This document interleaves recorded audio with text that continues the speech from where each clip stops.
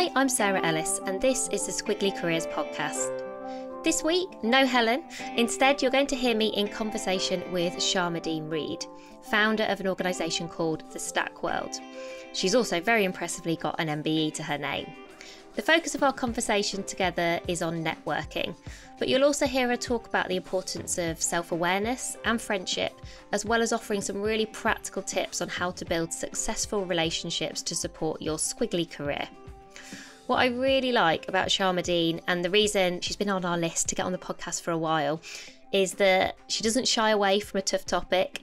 She thinks really deeply, and she's incredibly open about her own experiences, the good and the really hard stuff too, in a way that I just found incredibly useful. So I hope you have that experience too. And I'll be back at the end to let you know about some resources, but also to ask for your help for our Ask the Experts for 2023.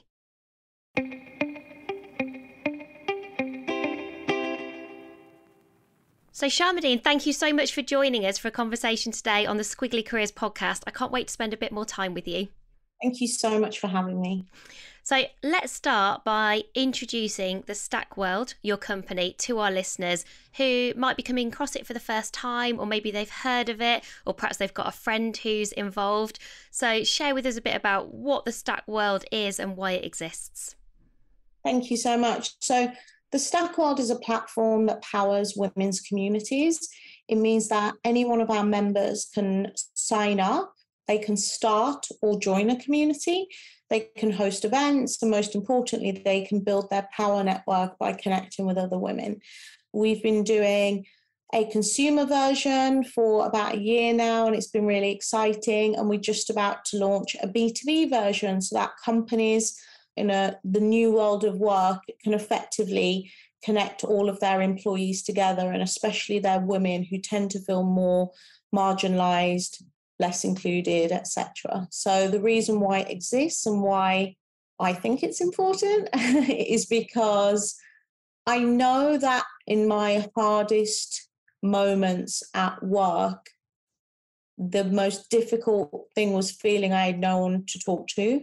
And it doesn't matter whether that is about leadership skills, pay rise, negotiation, or juggling being a working mom. It doesn't matter what the topic is. It's just, do I have a community of women that I can refer to for support? The topics we have actually are very, very varied, from Web3 to working mums. And what I know is you get together about the topic, you learn, you have this self-development part, but then you end up talking about everything. So I've always been a natural collector and connector of women. Mm-hmm. And now I'm really excited to do that at scale through technology. And actually, I would add, just to make it very relevant, certainly in our experience, so we have a learning budget in Amazing If. So everybody who works for Amazing If has a learning budget that they can spend on anything they like. It doesn't even have to be related to their day job. We just say sort of spend it in a way so you can learn and grow. And Vivi in our team decided to spend hers on becoming part of the Stack World community. And so actually, almost in parallel, we've sort of got to know you a bit, but also through Vivi and her getting involved. And then she shares on our, we have a Borrowed Brilliance and Curiosity crowdsourcing channels in our company. And then she shares what she's learning in the Stack World with the rest of us. So I sort of feel like I'm sort of by osmosis becoming part of it, which is so lovely. And she's had such a brilliant experience. Certainly from what we've seen, it's absolutely delivering on that commitment to not only connect people together, but create that sense of community as well. Thank you. I saw you on stage. We were kind of a similar event together, and you talked about the difference between a network and a community in a way that I'd not heard before and I felt was really useful. So I wondered if you could talk about that a little bit more with us today. Yeah, of course. So, in my early journey as a founder, I read Peter Thiel's book, 0 to 1. And I always thought, this is a really incredible, enlightening book if you are actually at zero. So if you have a quality, then yes, everyone is at zero. But I was thinking, actually, where's the book or where's the content that kind of acknowledges that because of our gender or racial inequities in the world of work, there are a lot of people who are actually on -3, -4, -10. So I started to think actually the purpose of community is to get you from -10 to 0. So that might be, okay, maybe it's not about your identity, but maybe you're having a really bad day. Maybe you're in a bad month, a bad year, and you're just somehow on a negative. Well, your community are the people you can call up for emotional support, mental support, people who are going to help you, sort out your problem and get back to 0. So, like a good example is, let's say you feel that you are being harassed at work. Your community, the people who are going to give you that emotional support to let you know, yes, it happened to you. This is a real thing. You're not making it up. Like, let me come around with a cup of tea so you can chat, etc. And that gets you the strength to feel that you can basically then go from 0 to 10, which is when you call upon your network, which is, here's the best lawyer. These are the steps you need to do. This is what you should do, etc., etc. So I feel like a network, a community is what takes you from -10 to 0, but a network is what takes you from 0 to 100. And actually that is through the things that you might have heard, such as sponsorship, more advocacy, more tangible. I don't like to use the word transactional because I don't feel like any of it is like a intentional transactional, but I would say that there is a clear gain from your network, whether that's introductions, investment, whatever it is. So that's kind of how I look at the two things, which is like, because these words were being used very interchangeably. And I was like, kind of, what is the difference? How, community might be seen as something a bit more of soft power and networking as hard power. And that's how we view it. But the thing is because of the way that the world of work has never been designed for women, I feel like in that vein, women have always had to start off on a minus somehow because of the inherent biases we have. So I see women's community is really important in getting this generation of working women to 0 and beyond, because over time, that community will become a network. The people who I get most of my client introductions, sales, etc. from right now are people who are in my creative community 10, 15 years ago. And now we're all grown up and we've got, and now that's turned into my network. So that's how I look at it. Yeah, and I think that's probably why they sometimes do get described interchangeably, is because I think what I love about your description is I think often I probably see your community as wider.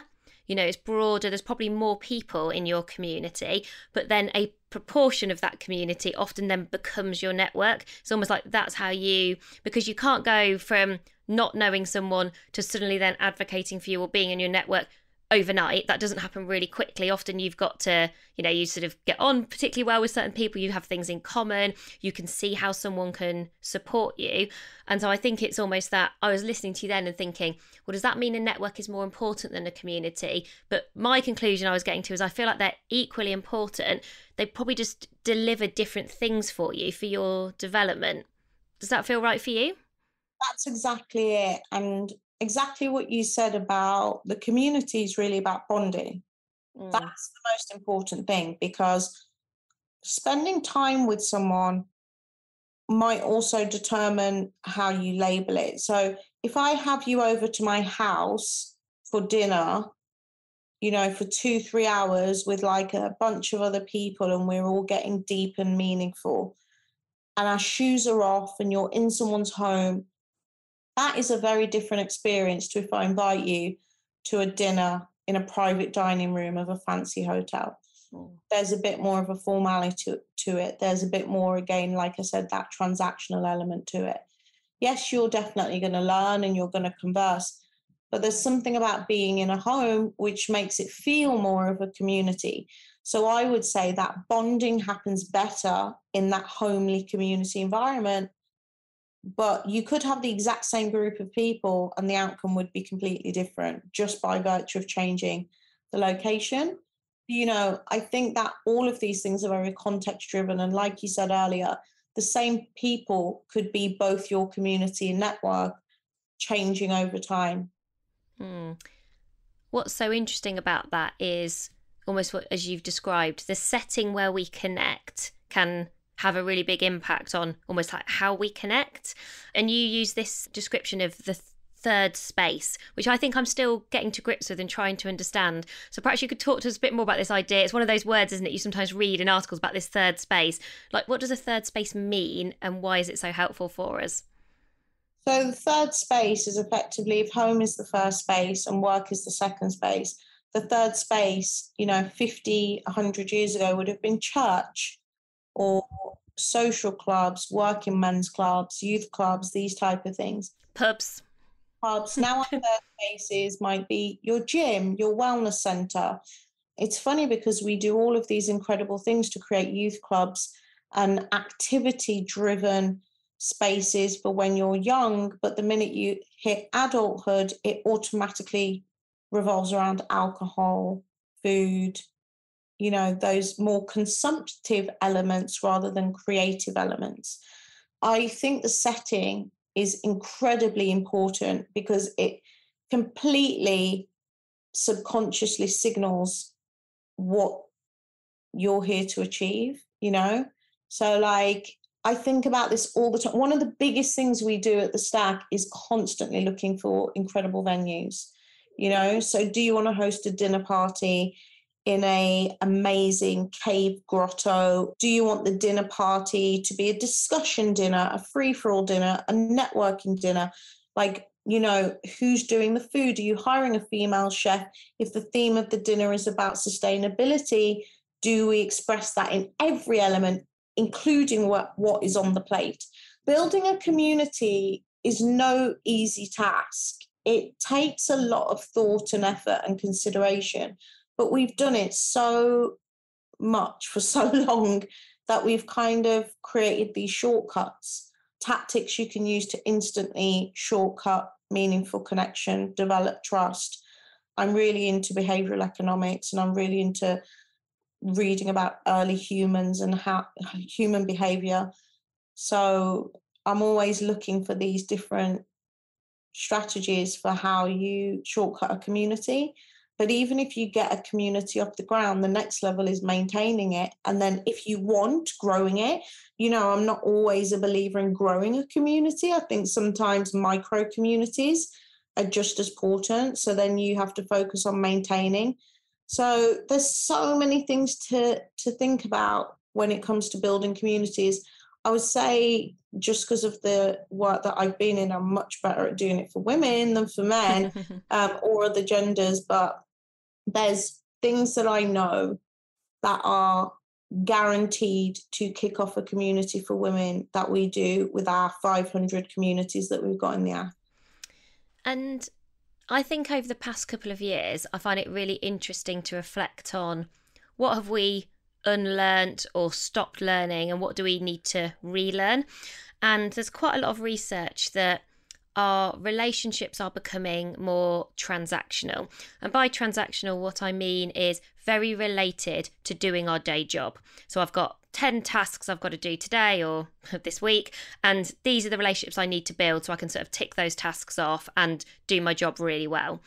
And one of the things that Margaret Heffernan says, and I'm a big fan of her work, and she talks about the human skills we need right now in her TED Talk, is we need to get better at building relationships beyond the ones that we need right now.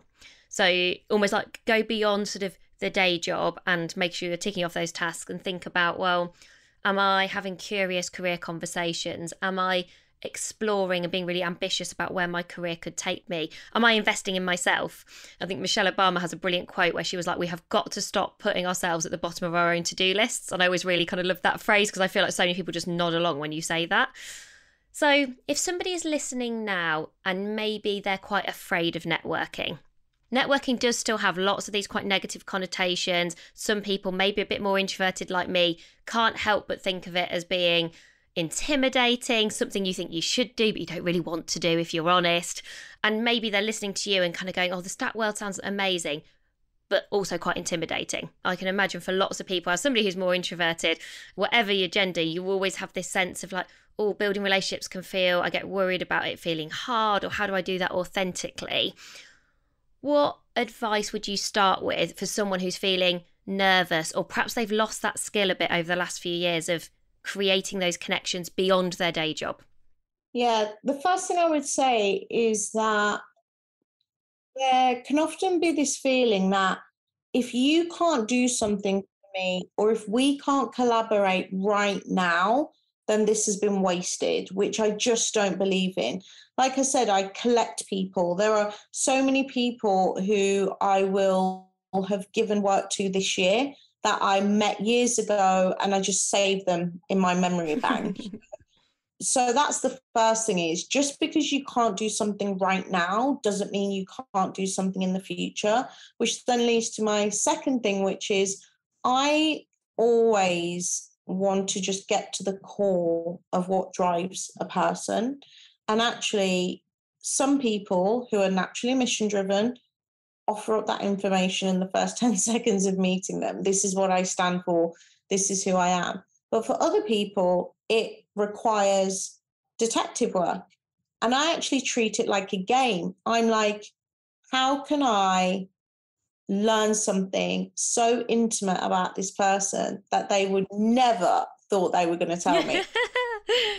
I met one of our members, because every now and again I'll like to meet a member for lunch just to learn more about them and about their work and about what they think of the platform and stuff.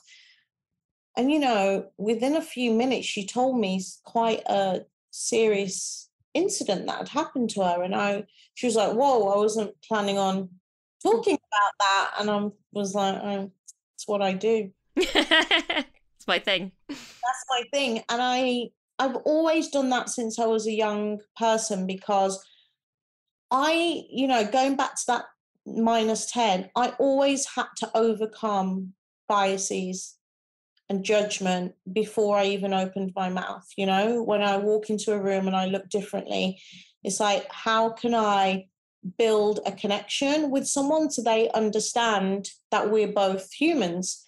So I would have to work really, really hard in my conversational skills. And that's what I think is one of the lost skills, the skill of making conversation. I had to work really hard at it. And there's so many like basic openers that people can use. Like, people often say, like, what do you do? Like, what do you do for work? And, that it's like a non-starter, isn't it? You just like, Yeah. Sometimes I'll switch up and I'll be like, what's most exciting you right now about what you're working on? And then it kind of throws them, because I'm indirectly learning about their job, which is what you want to know, right? You want to know, what does this person do? But I just try and think of different ways to ask it so that, that person isn't affronted. Oh, you're measuring me on my role. Well, actually, if you say to someone, what's the most exciting thing you're working on right now? They start talking with glee about a fun project, da, da, da, da. And then I don't think I've ever experienced anyone saying to me, I'm not working on anything exciting right now, because it might even be their garden projects. They're building a shed, and that's the most exciting thing right now. So that's like a key opener I use. And if things are really stalling, I always say, like, what was your childhood like? When you ask people, like, what was your childhood like? Again, everybody had one. And you start to learn a lot about the person. And the thing is when you have this information about people that is not what is posted on their LinkedIn, it kind of gives you some leverage in, again, how to quickly build a connection. If I know that somebody is really into jazz and Japan and coffee, I'm starting to triangulate who this person is and what they aspire to be, what they want to emulate. They probably don't want to really be doing their day job.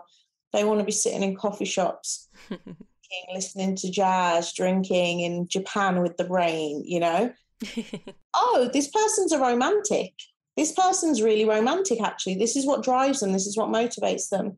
So I think that when you're introverted, seeing it as detective work to be done as a data gathering exercise and just being as curious as possible. And people, when they're networking, tend to gloss over the details all the time. Oh, so then, I moved to New York and I started the job, and I'll be like, whoa, whoa, whoa. How did you decide you wanted to move to New York? And then you ask them to break it down. And just by interjecting gently, you get this person talking and talking and talking, which kind of takes it off you, which is good if you're an introvert. And really what you're doing is you're learning loads about them. And what's so nice about that, I wrote down, curiosity creates connection. Like, to me, I think so often we put pressure on ourselves in those moments to think, I feel like I should be selling myself in some way. And I'm like, well, let go of that as an assumption.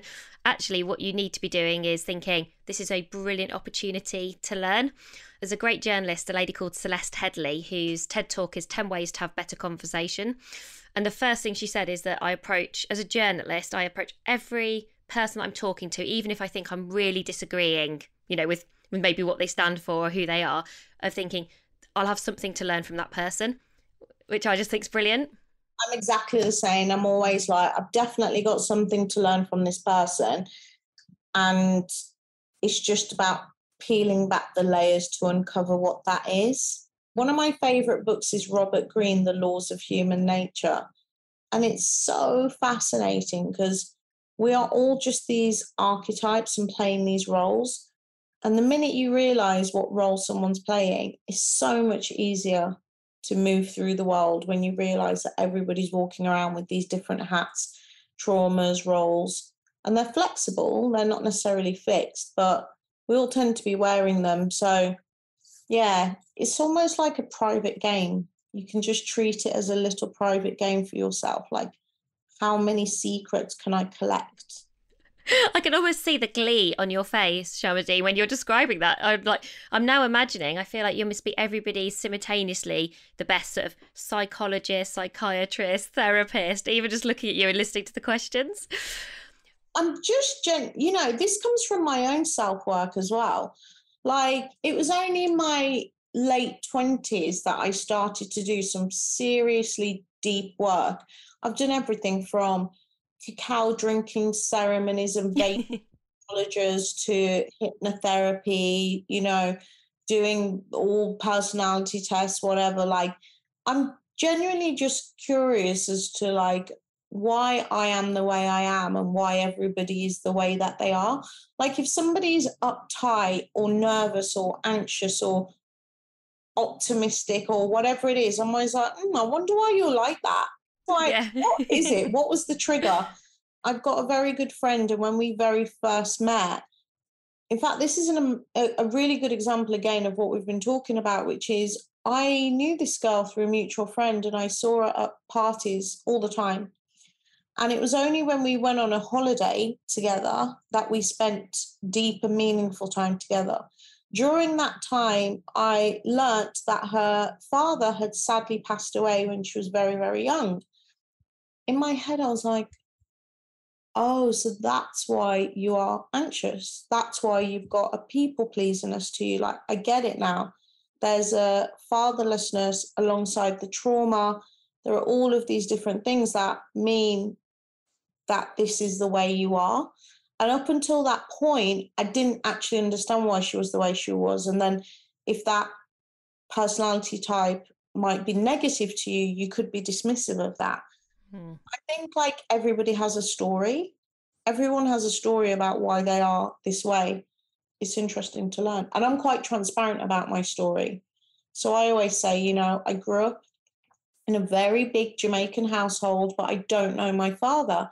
And not knowing my father has led to all sorts of issues around abandonment. And then that might show up in the workplace whereby, I don't this is different today because obviously I've done all this work. But when I was younger, I wouldn't let employees get too close to me because I was convinced they were all going to leave. And I didn't want to, you're sabotaging these relationships, which people always talk about this in romantic sense, but they don't necessarily talk about in friendships or work sense. So because I had all of these abandonment issues, it then really dictated the way that I behaved. And my fundamental core negative truth would be, I can only rely on myself. So that means I didn't delegate. I didn't hire a right-hand person quick enough. All of these different things that show up because I was a little baby without a father. So once you have that knowledge of yourself, then you have the power. Then you can stop and pause and be like, hang on a minute. Am I like not giving this person the attention they deserve because I don't think they're a good employee, or just because I don't want my heart broken when they decide to leave, And then you start to become a better leader because of that. So yeah, that's kind of like my thought process on it.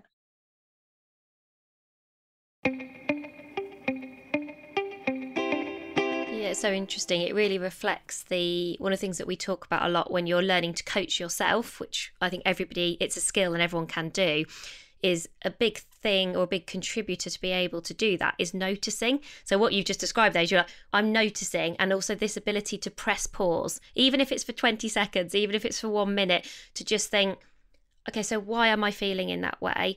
And what does that mean in terms of my reaction? So I think just that self-awareness, which you are clearly incredibly self-aware, but I think it's really refreshing for people to hear also that you've clearly worked really hard on that. I think sometimes people just hope self-awareness is going to happen, whereas I think I can hear in what you're describing, like that has been a very intentional effort that you also continue to commit to. Yeah, but the thing is, you could be self-aware, but then you don't put it into practice. Yeah. And actually, the first step is just the acknowledgement, this is the way I am. The second step, as you say, is pausing between. But the third step is creating a muscle memory so you don't react in the moment. Because I was 24 years old when I started my first business. It was very difficult for me being 24, being in a difficult relationship, the pressure. I also just had a baby at 26. I didn't really know how to handle my emotions in like the first, wave of my business. And then you can't really use it as an excuse after a while. Oh, sorry, I'm like this. This is due to my trauma. You can't keep going on with that. Like, I would know what to do, but it would still emotionally affect me. So again, you're practicing over and over in every situation to create muscle memory. And then I did do hypnotherapy because I really wanted to imprint it on my subconscious that these things that I think about myself are not true. And actually, I don't need to physically react in a way like be anxious or upset or depressed or whatever about these things that I experienced when I was younger.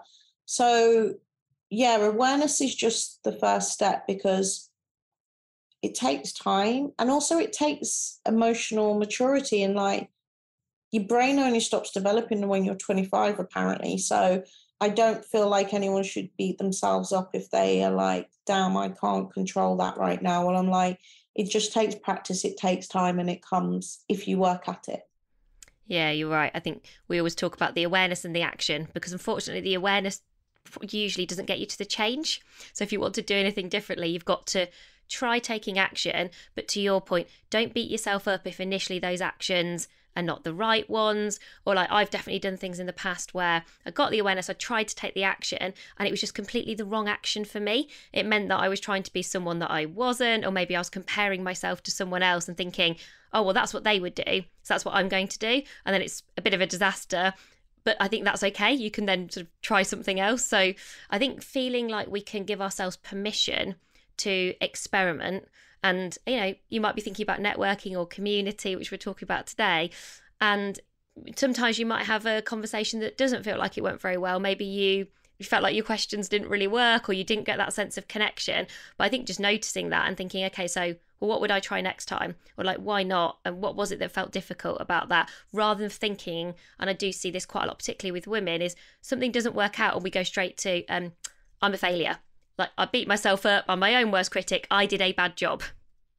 It's true. And what you said at the beginning of that, which is I was trying to learn to be a leader through role models that don't look like me. You know, I was reading all the big male business books, looking at CEOs who still, you know, if you look at public companies, tend to skew white male, and being like, oh, if you want to be a successful CEO, you've got to do X, Y, Z, get up at 5, take no prisoners, rank and yank, and all of this jazz. And I would say that a big shift, what the pandemic did for me, you know, if there's one upside, is it made me far more empathetic and nurturing and tapping into my feminine energy as a leader, rather than just being like, you know, whip cracker type of boss.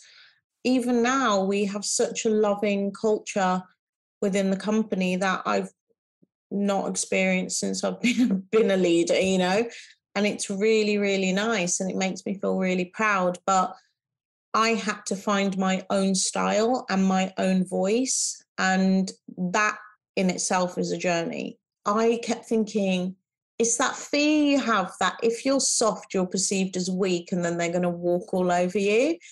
And I was like, I can't, if I let them do this, then they're just all going to take over. And actually, I've realized if you hire good people and you know, if they believe in the mission and the purpose of your company and you give them the parameters but flexibility, people do deliver. You know, it's been really nice to see this change. And you mentioned one of your friends before, and also the spirit of friendship that it feels like you've created in your organisation. One of the things that I really liked that you talked about was this, almost like this transition from mentorship to sponsorship to allyship, and maybe into friendship as sort of almost like the next dimension. And there is some really good evidence, and I actually think of you now every time I see it, there's really good evidence around the importance of friendship at work. And I remember back when I used to work for Sainsbury's, one of the colleague engagement questions was always, do you feel like you have a best friend at work? And I remember thinking, why are they asking me whether I've got a best friend at work? I now know exactly why they were asking me, because there is a lot of correlation between feeling like you've got a best friend at work, someone that you can trust, someone that can support you, someone you can talk to. I think with friendship, it's almost starting to be recognised now that actually it is okay to have friends at work. Because I remember thinking it's not okay to have friends at work. And I had quite a bad experience quite early in my career of almost a friendship being broken up. So I worked somewhere and I got a really good friend in the same team, and this leader decided that almost this person was a bad influence on me. And we almost, a bit like school, they were sort of like, they decided that she was not the right thing, and that they almost sort of isolated us from being friends, all because every day we would go and get a coffee together and go for a little walk at lunchtime. You could see that actually that was almost quite threatening, and they were like, oh, like, what are they talking about? Or like, what's happening in that moment? And do you know what we were talking about? We were just like, oh, what coffee should we choose from Starbucks? So we'd get really excited. Having a Starbucks on site was very exciting for me and this person as friends. And then we weren't talking about work. We were like, oh, she was getting really excited. She was going to buy her first flat. Or we were just like, what's going on in the rest of your... So it wasn't like we were then talking even more about work in the one break that we had. But I think that very early experience made me think it is not okay to have friends at work. That it's almost like isn't acceptable if I am ambitious and I want to progress in my career. And I personally then really changed my perspective on that, because I don't agree with that. And my one of my best friends, pretty much, and my closest peers and the people that have been advocates for me and made so much difference to me in all of my life, not just my work life, have come from work. And so I know this is something you're really passionate about in terms of how this has changed. So I just wondered if you could talk a little bit about this idea of, like, why is friendship at work so important for us? Yeah, I think with the pandemic, everyone got involved in everyone else's private life. And I feel that work and home and friendship and work colleagues all became blended into one. Fundamentally, you're spending a great deal of your life with these people. You know, you see them more than you see your family. So why wouldn't you want to like them is the thing that I always question. The example you gave, it's really interesting because I've had an experience whereby younger members have been friends at work, and there actually has been a bad influence on people. And I feel grateful that I was close enough to my employees to be able to figure that out and understand it, and effectively let employees go that were effectively like corrupting the other ones, right? So I understand that fear, and it does happen. But I also agree with you that 9 times out of 10, you're just chatting. Like what I've discovered, again, this is, you know what I feel like sometimes when I'm talking about work, right? I feel like someone who's talking, I feel like, you know, when you've got siblings and the eldest is complaining about how the younger ones have got it good, right? So like, oh my God, I'm the eldest. Like, you do not need to persuade me. They have got it good, Sharmadean. That is true. your parents are just more experienced. They're more chill. They're more supportive. I am that parent.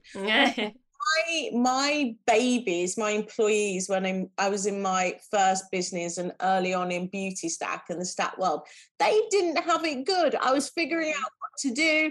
I was like, oh my goodness, this has never happened to me before. How do I deal with it? I've never experienced someone corrupt someone else. So what do you do?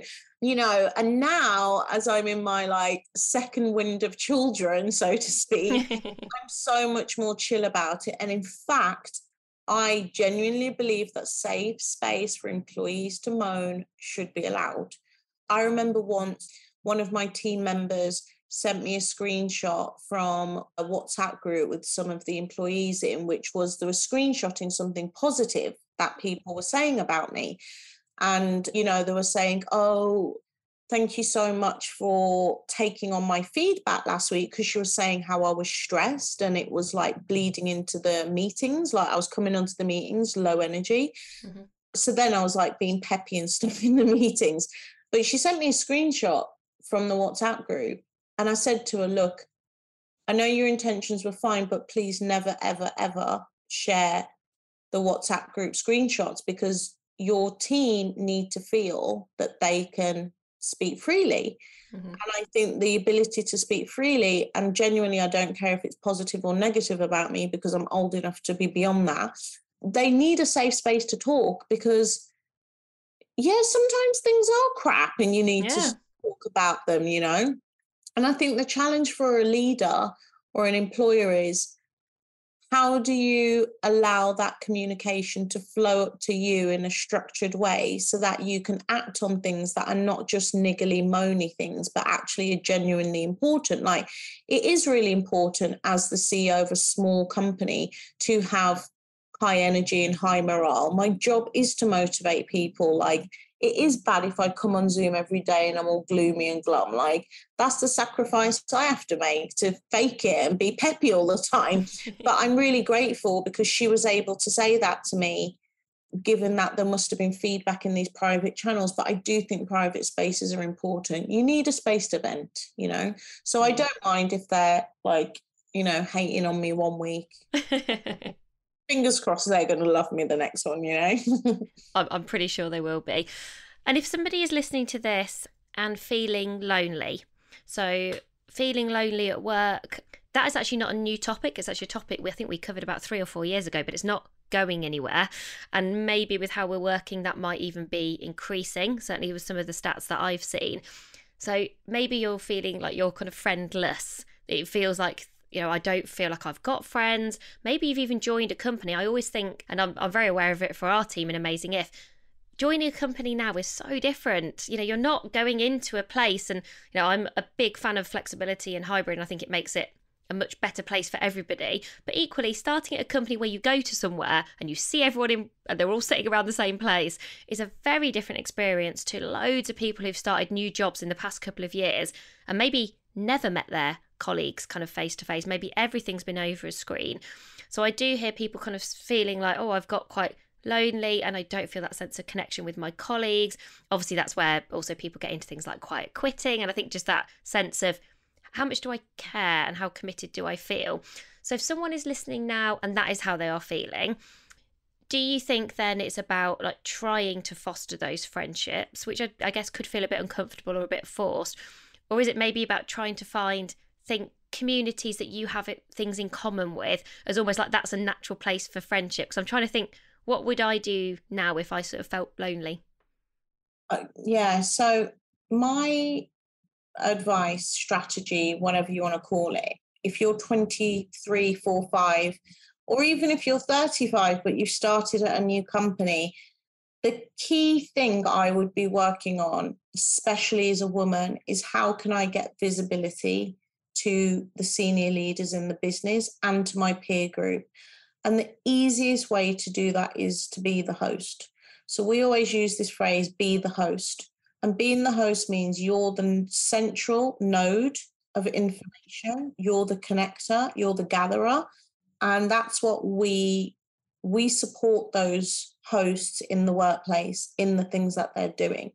So it might be, okay, you've just joined a company, you don't know anybody, you know that there is a senior person in the CMO, for example, and you're like, how on earth am I going to get in front of the CMO? Well, I would organize an internal panel around future trends for Gen Z social media. I'm a Gen Z person, not me, but this imaginary 25-year-old. Yeah. I'm a Gen Z person, which means I have unique insights into how Gen Z use social media. This is absolutely going to be valuable information for my CMO. I'm going to invite my CMO to talk on a panel about these trends, and I'm going to prep the hell out of it. So I'm the information central node, because a CMO will respond differently to will you mentor me. There'll be so many requests for senior leaders for mentorship, and it can feel sometimes that you're not impacting a lot of people with a quick hit. But if I'm a CMO, senior leader, and a young, amazing upstart person says, hey, will you do this internal panel for junior marketing execs? I'll be like, hell yeah. Like, I want the juniors in my company to develop and do well, but also I want to shortcut my ideas. Like, what a better way to communicate what the company strategy is than doing it in a panel to, like, depending on how big the company is, to 10 or to 100 marketing execs. So I always say, be the host. And I used to do this all the time from when I was 13 years old, and I was always like a popular loner at school. So I moved between different crews. I never had a set crew of people. I would always sit on a different table. I'd sit on the footballers table and the rude girls table and the geeks table. But what I used to do regularly was host epic parties. And I would have so much food and so much drink and the best music. Like, I had my first party when I was 13. So like the legendary party host. And even today, actually, someone told me, do you remember that party you had, which this party was 14 years ago in Dalston? She was like, where everyone got thrown out of the building, da, da, da, da. And, I would say, do that in the workplace. Be the person who's like, I'm going to organize a panel. There's so much empty office space right now. I'm going to organize a panel in the kitchen, or I'm going to organize a dinner party. Or if you're on a graduate program or a summer intern at a big bank, why don't you get all of the interns together and say, do you want to come out for dinner? Like, be the host. We support those people in a company with templates, endless templates of what to do. So if you are the ERG lead at the Black group at your company, we're like, right, here are Black exhibitions you can go to in London right now. You should email the curator, ask them for a curator talk. Then afterwards, you should go to this restaurant, and these are the things you should ask to start the conversation. And we effectively template it for you. So yeah, that to me is the best way to build friendships, build connections, but also get in front of senior leaders, because those skills are completely transferable. If you can gather people together and you can get them around a mission, that is literally what an entrepreneur does all day, every day. That is such smart advice in so many ways, and as relevant for me now doing what I do as when I first started, and in the FTSE 100 companies that I spent most of my time working in. So as you say, that's such a transferable and useful talent. I think wherever you are in your career, whatever stage you are at, it's very good advice. And just before we finish, we always ask every expert that we invite onto the podcast, just for any final words of wisdom or piece of career advice that you would like to share with our listeners, either something that has really helped you or just something that you keep telling yourself, just final bit of kind of motivation and inspiration. What I would say is, in my darkest times, I would always be like, just put one foot in front of the other. Just send one email. Just go to one party, like an event. Just, what I mean? Just one. And I'm a big believer if I just keep putting one foot in front of the other, it doesn't matter how slow, how fast, how deep, how light, things will start to move and things will start to happen. So that for me is what I always revert back to when I'm just like, nothing's happening, or I'm not where I want to be, or why, what am I doing with my life? Just always put one foot in front of the other. That's very good advice. And I think I had a tiny meltdown at Paddington Station about 2.5 weeks ago, which I always end up talking about these things on the podcast, so our listeners will hear about it in our end of year review, no doubt. I always have meltdowns at stations. So last year it was at Clapham Junction. This year it was at Paddington. And I think your advice there is really helped me, because it wasn't about trying to think, oh, well, what do I need to do differently, or really trying to fix anything. It was like that was all way, way, way too much for me, because I wasn't there. But what I could do was sort of put one foot in front of the other and just be like, okay, well, that's one thing I need to do today. One thing that's just going to make me feel like I've made a tiny bit of progress. Exactly. It's like, what's the next right thing to do? Yeah. And Sharmadean, if people want to join the Stack world, and who wouldn't, though, I'm guessing, can men join or can men not join? Is it women exclusively? All genders. We have 6% currently who are not women. We just tend to create content and communities around the things that are directly related to women. Yeah. I was going to say, because actually when I was looking at it and reminding myself, I was like, it feels like, yes, it's a space for women, but like lots of content, I sort of think, but that would be helpful for everyone. And how could people join? Like, where should people go to find out more? So you can go to thestack.world and sign up. You can have a free membership or a premium membership, but there are hundreds of free clubs and events and things to attend. And you can create your profile and introduce everyone to your work and your business. And I look forward to seeing your profile on the Stack. And if you're listening to this, and lots of our listeners will be listening, and they'll be in a company where they might think, wow, maybe they come and experience this for themselves, but they think, wow, this would be really helpful in my company. And I have seen that and can really imagine how it would be helpful for organisations. What's the best way for them to find out more if they're listening and they're sort of in the role where that might be useful? That would be awesome. Like, get your company to pay for your membership. What you would do is go to our website, and there is a button called corporate membership, and then we'll get in touch with you and figure out what your needs are. Because some companies want mentorship programs, events, panels, ERG support. We tailor it to what that company needs. Brilliant. Thank you so much. Because I was thinking, I appreciate we're probably not really the organisations you want, but I was like, I'm just going to do this for everyone in Amazing If for next year. So that's a conversation we'll have after we finish the podcast.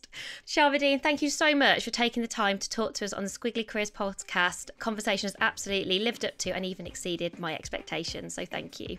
Thank you so much for having me. See you soon.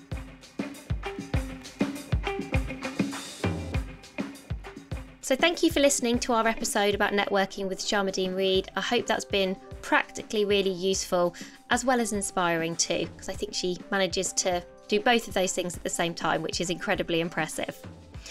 One question I had for all of our lovely listeners today is, who would you like to hear on the Squiggly Careers podcast in 2023? Is there an expert that you would love to find out more about? Is there a topic that you'd really like us to cover? Please do always send any suggestions or ideas our way. It's Helen and Sarah at squigglycareers.com. But that's all for this week, and we'll be back with you again soon. Bye for now.